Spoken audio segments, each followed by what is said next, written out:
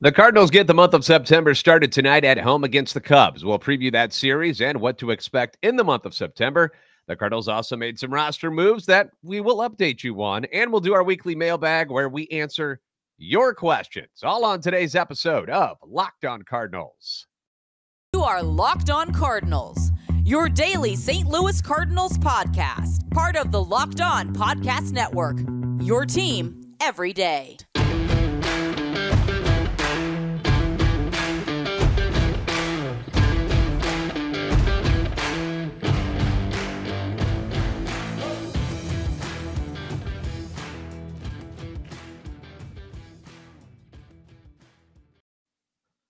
Hey there, Cardinal fans. I'm JD Hafford. I'm a national radio sports anchor, born and raised in the Lou, lifetime Cardinals fan, and your host for Locked On Cardinals, part of the Locked On Podcast Network, covering your team every day. You can follow me on Twitter at JD Sports Radio and follow the podcast at LO_Cardinals. I want to thank those of you who make Locked On Cardinals your first listen every day. We are free and available wherever you get podcasts. You can subscribe on iTunes, Spotify, Google Podcast, on YouTube. Be sure to like and subscribe and comment so you can interact with us. This is a show serving Cardinal Nation and giving the best fans in baseball all of the info about the birds on the bat. So the Cardinals come out of an outstanding month of August where they went 22-7, which was tied for the most wins in the league with the Dodgers. They've opened up a 6.5 game lead over the Brewers, who had a rough August, going 12-15. And are 37-42 since the beginning of June. They lost last night, by the way, getting shut out by Merrill Kelly and the Arizona Diamondbacks. So the Cardinals, meanwhile, on the other side, they've gone 48-34 and have pretty much taken control of the NL Central as we begin the schedule here in September. Now, they begin the month with 3 against the Cubs this weekend, who did have a decent August. They went 15-15. Then they get 4 at home against the Washington Nationals, who have the worst record in baseball. Then they go to Pittsburgh for 3. The Pirates, they have the 3rd worst record in baseball. Then they come back for 2 against the Brewers. Then 5 games in 4 days at home against the Reds, who have the 5th worst record in baseball. So that's 17 games against some not-so-good teams, with only the Brewers with a winning percentage over 500. And as I mentioned earlier, they haven't been a 500 team since June. They've got a losing record. So this is pretty nice. Pretty good setup for the Cardinals as we start September. Now, things will get a bit tougher in the back half of the month when the team travels out west for 3 games against the Padres and then 3 against the Dodgers. Now, the Padres, as we all know, made all those moves at the deadline. Didn't take off quite the way some people thought they would, but they've now won 7 of their last 10 and 3 straight going into today. The Dodgers, meanwhile, have been a juggernaut all season. You know, they're 90-40 on the year. They're incredible. They then play 2 in Milwaukee, and that's right before they finish up the month and the season with 6 in a row against the Pirates. The first 3 will be in St. Louis, the final 3 in Pittsburgh, and then that's all, folks. The season is a wrap. So you look at this, and to my knowledge, there really is no reason, barring some sort of epic collapse and wild injuries, that this team shouldn't win the NL Central. It's theirs. The Brewers are out west again against Arizona and Colorado, but this month, they still have to face the Mets and the Yankees, plus the Cardinals, with the games against the Giants, the Marlins, and the Reds sprinkled in. So on paper, that's a tougher schedule for the Brewers than what the Cardinals are facing here in September. So it's set up very nicely for them here. So let's talk about the Cubs this weekend. Let's go into it. Mentioned they had a 500 record in August, which for them is a big deal considering they're in a rebuild. We know this. The Cardinals just won 3 of 5 against them at Wrigley, but the Cubbies played the Cardinals tough, which they normally do, especially in Chicago. Overall, the Cardinals are 10-6 against the Cubs this year and 4-2 against them at Busch Stadium, which isn't much of a surprise considering how good the Cardinals have been at home this season. So who gets the ball tonight? It'll be Jordan Montgomery for St. Louis. And to say he has dominated the Cubs this season might be an understatement, to be honest with you, in 2 starts against them, 1 for the Yankees and 1 for the Cardinals. He's 2-0. He's thrown 16 innings. He's walked none.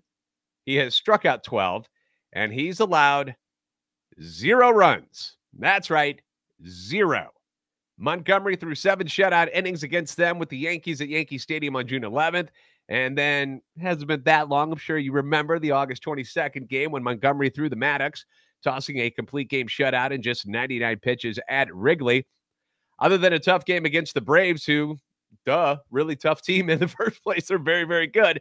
Montgomery has been brilliant, absolutely brilliant. Will continue his dominance over the Cubs, hopefully tonight at Busch Stadium. On the other side, the Cubs will have right-hander Adrian Sampson on the mound.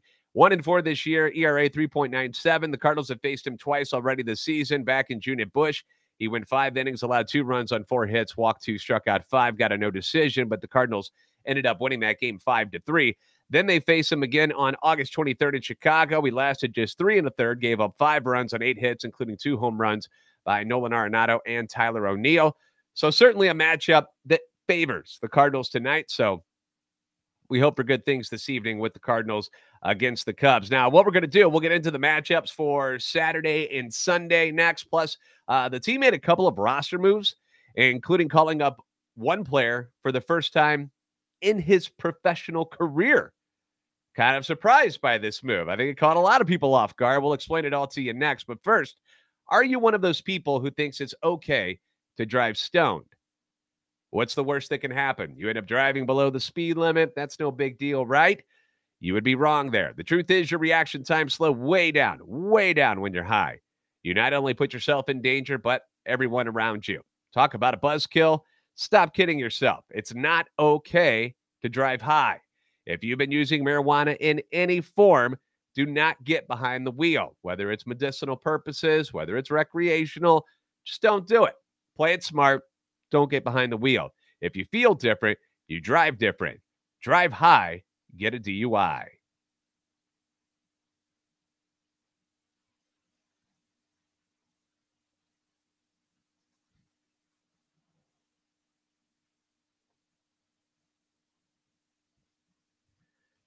So back to the baseball field. Saturday's pitching matchup is what we're on to now. We've got Adam Wainwright on the bump against Drew Smyly. Now, Waino has been solid all year, 9-9, 3.09 ERA, has faced the Cubs 3 times already this season. He's 1-1. In June at Wrigley, he threw 7 innings, allowed 2 runs, and got the no decision in the Cardinals' victory. August 2nd at Busch, he tosses 7 shutout innings in the Cardinals' 6-0 win. Then on August 23rd in Chicago, we started game 1 of that doubleheader. He goes 6 innings, allows 2 runs on 5 hits. Nothing bad there, but the problem was Cardinals couldn't hit that game. And they get shut out, and they lose that one 2-0. Drew Smyly, he has pitched really, really good against the Cardinals in the only game he's faced St. Louis, allowing the solo home run by one Albert Pujols in the 1-0 loss against Jordan Montgomery. We talked about that game already. Then on Sunday, you've got Miles Mikolas against Marcus Stroman. Now, Miles, he's going to try to get back on track in this one after taking a loss and a no decision in his last 2 outings. That loss was against the Cubs. That was August 24th when he went 6 2/3. He gave up 5 runs. Only 3 of those were earned, by the way, on 6 hits as the Cardinals fell 7-1. The long ball kind of been the enemy for Mikolas recently. Got him in Cincinnati. Remember, he gave up those 3 long flies at Great American Ballpark. But hopefully a return to Busch Stadium and some home cooking will do him some good. At Busch this year, Mikolas, he's been outstanding. 5-2, 2.45 ERA. On the road, not as great. He's 5-8, 4.41 ERA. Now, Marcus Stroman, he's been ripped by the Birds this season. If you remember back in June, 9 runs on 10 hits in 4 innings. August 4th, he was better. 3 runs, 5 hits, 6 2/3. But then on the 25th, 5 runs, 11 hits in 5 innings. So the Cardinals normally hit him well. Let's hope that trend continues on Sunday when they have the afternoon game at Busch Stadium. Now, the Cardinals did make a couple of roster moves yesterday. They announced that they have selected outfielder Ben DeLuzio onto the big league roster and recalled reliever James Naile from AAA Memphis. They'll take the 2 extra active roster spots available to teams in September. So the expansion of the rosters, if you remember, it used to be huge. Like 20 dudes would come back up onto the team in September, where they've shrunk that quite a bit. So who is Ben DeLuzio? Have you ever heard of him? Because I hadn't. I had no idea who this dude was. And so I had to look up some information about him. Luckily for me and you, Anthony Franco from MLBTradeRumors.com was able to write up this about Mr. Ben DeLuzio. This would be the first big league call-up for DeLuzio, who has spent 6 years in the professional ranks. An undrafted free agent out of Florida State in 2016, the right-handed hitting outfielder first signed with the Diamondbacks. He would spend the next 5 years in the organization using his speed to post strong results on balls in play, but never hitting for much power. The Florida native never hit more than 4 home runs in a minor league season, and his strikeout rate began to mount as he hit the Double-A level. Arizona didn't add DeLuzio to the 40-man roster, and he was made eligible in the minor league portion of the Rule 5 draft last offseason. The Cardinals selected him with the 17th pick and assigned him to Memphis. DeLuzio has responded with arguably the best season of his career, posting strong numbers in 94 games to earn his first major league call-up. Through 408 plate appearances this year, the 28-year-old has a slash line of 277, 353, and 429. His 9 home runs aren't the mark of a power hitter, but it shatters his previous personal high. The athleticism upon which he's long relied on has remained intact, and he swiped 30 bases in 36 attempts while playing over 700 innings in center field. DeLuzio isn't likely to get many starts with the Cardinals, looking to wrap up the NL Central over the season's final month, but he adds a speed and defense-oriented player whom manager Oli Marmol can creatively deploy late in games. So you wonder, okay, they brought this guy up. What happened to Juan Yepez? He's healthy, right? He's available, right? Katie Wu from The Athletic pointed out that Juan Yepez isn't eligible to be recalled yet, after he was just used when Arenado went on the paternity list, and that Flaherty will need the DeLuzio spot on the 40-man roster on Monday when he gets the start against the Nationals on Monday. Pointed that out already. So I guess DeLuzio, it looks like he'll only be up for the weekend. So not a real long time. So we won't have to worry about him much. But I guess, if you need him as a pinch runner, need him to play defense this weekend against the Cubs, I suppose he might get used, but it appears that he'll only be up for the weekend and then a DFA probably in the future, but we'll see. And then, of course, James Naile, he's been up on the club already this season and has been good. 5 appearances, 6 innings, no runs, 2 hits, no walks, 4 strikeouts.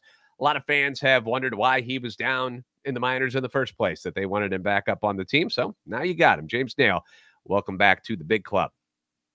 All right, now let's move on to our weekly mailbag segment where we answer your questions that you've posted on either our Locked On Cardinals YouTube page or on Twitter at JD Sports Radio, or you can go to at @LO_Cardinals on Twitter. Appreciate all the feedback, all the criticisms, all the comments, all the suggestions, and of course, all the questions. So never be shy about reaching out. Sometimes I get direct messages for some reason from people on Twitter, which is fine, I guess. But at the same time, if you just, put at JD Sports Radio or at @LO_Cardinals, you can give them to me that way as well. Plus, it gives the community a chance to kind of respond, and we can have a conversation online together instead of it being almost like a secret message to me where you guys are sliding into my DMs, not asking for dates or feet pics or anything weird like that. But still, feel free to post them up there so that they are public for everyone else to see. So what I would like to do, I want to start with something that was brought up by Sully over at Locked On MLB. So if you didn't see this, I went on to the Locked On MLB podcast on a crossover episode this week, and I'll put the link down in the description on our YouTube page if you guys didn't get a chance to catch it. But we were having a good discussion. I feel like Sully and I get along pretty well, and I feel like we're one of those people that could sit around and just talk baseball for hours.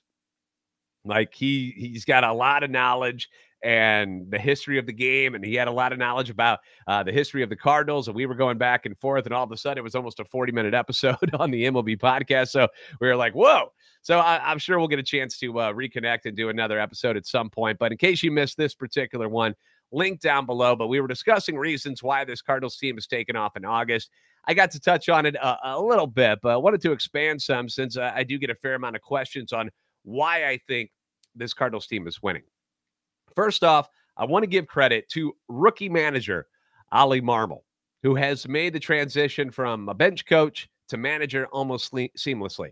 Now, we brought up in the MLB podcast about Mike Schilt getting fired, Marmol having to come in and take over for a guy who was very, very successful as the manager of the Cardinals, won a Manager of the Year award while he was manager with the Cardinals. He did a great job, but it looked like he and upper management didn't see eye to eye on some things, and so they let him go.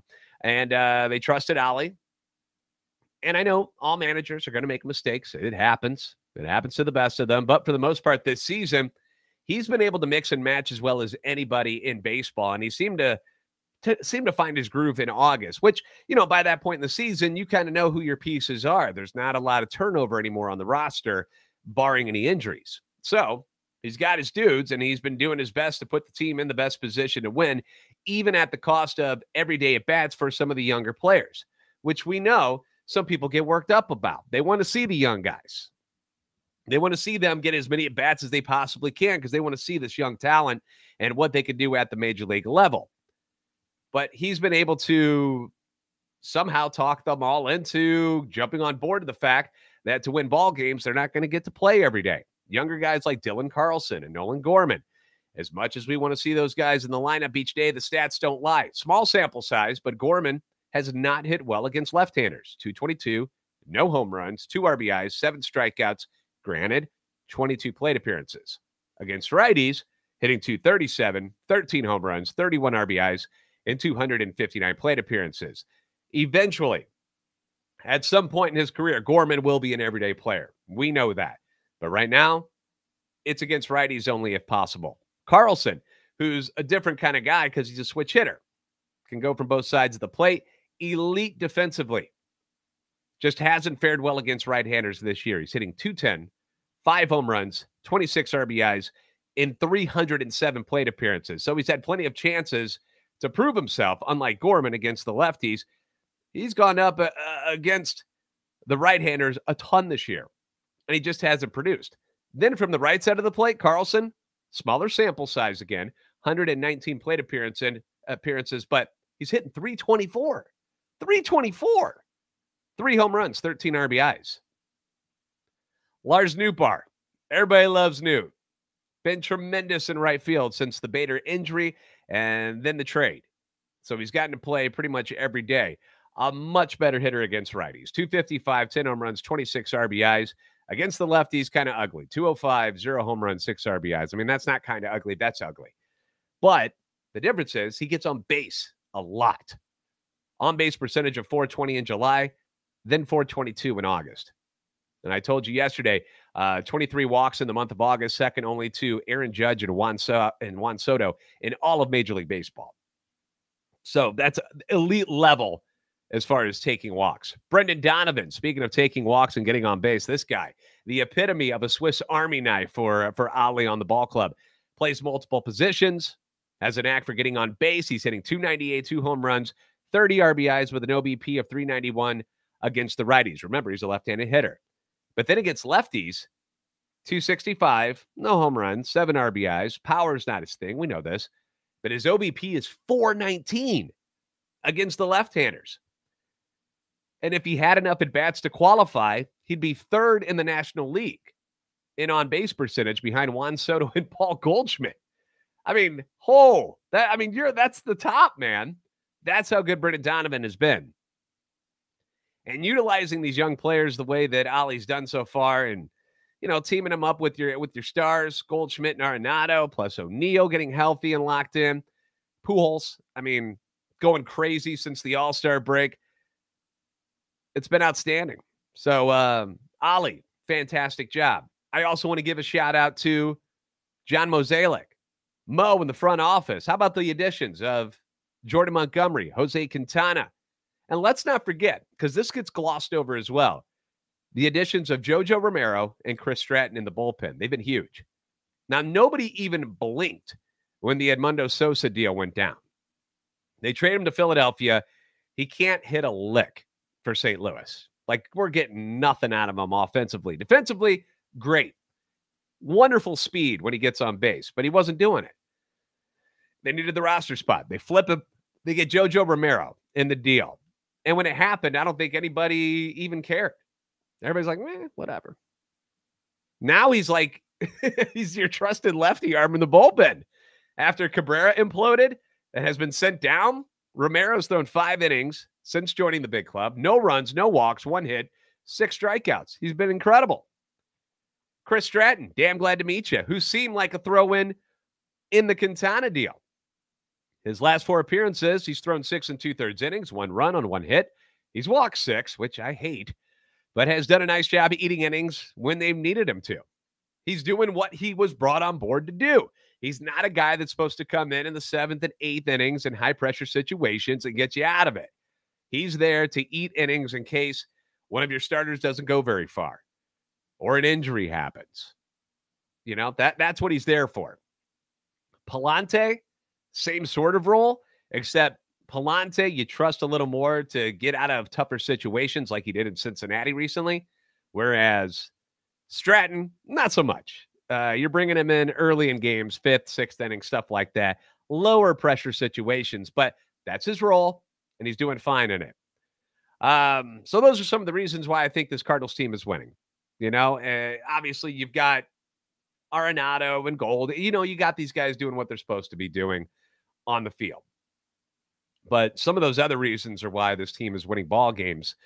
And I just wanted to point those out because, you know, we could sit there and talk about Jordan Montgomery and talk about how good Wainwright's been and Helsley. You already know that stuff. These other things, they're important as well because it takes a complete team to win all these ball games. All right, we got time for one more question here. Okay, this was a fun one, and I wanted to do this one for sure, so I'm glad we have time to squeeze it in because it's something that it has nothing to do with on the field. This one from Blake out of Baldwin, Missouri. I remember playing at Baldwin Ballpark a lot growing up. Favorite baseball movie? And this is always a cool question because I love movies. I'm a huge movie guy. If you haven't noticed, I like to drop quotes from movies all the time. It's something that makes my wife sick because I do it all the time. But then my guy friends, we just start going back. And you know how it is with guys. You start going back and forth between the different quotes. And it's just fun. So baseball movies. So there's a lot of them to choose from. Okay. First, for the wife, huge baseball fan as well, by the way, even though she roots for the Cincinnati Reds. It's awesome to be married to somebody who loves baseball as much as I do. Baseball movies, she loves them too. Sandlot. Sandlot's her favorite one. That's always a cool one to watch. Bad News Bears, early ones, not the remake. Remakes, don't want anything to do with those. But the early ones, solid stuff. Underrated one, Mr. Baseball, starring Tom Selleck. Yeah, where he gets sent over to Japan and has to play over there. I still use the one line that he says in it, which I think is perfect.